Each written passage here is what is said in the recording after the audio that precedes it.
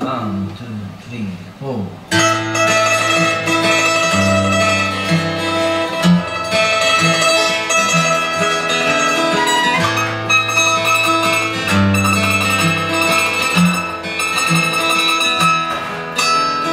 君は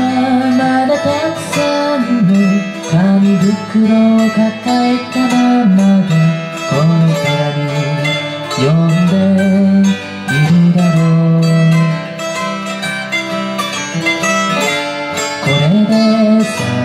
後の男の気まぐれとしてどこかそこらの窓から捨ててくれ。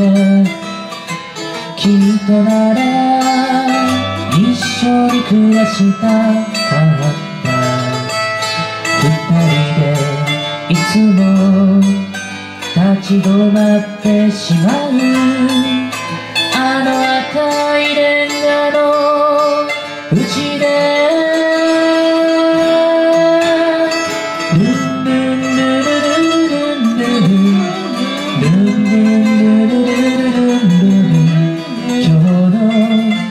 寂しさは風にごまかされていつまでも消えそうもない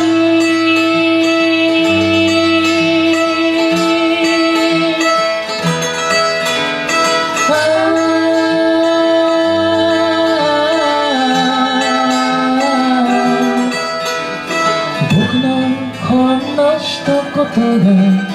まだ20歳前の君をこんなに苦しめるなんて。だから行く先は僕の友達に聞いてくれ。君に会わないで行くから今頃は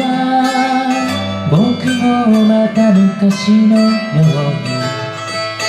どこかの街のカフェでテラスで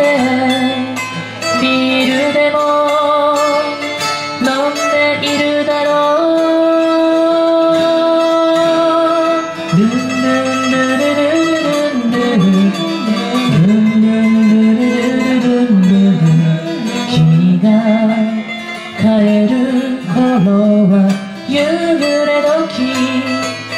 部屋の明かりはつけたままで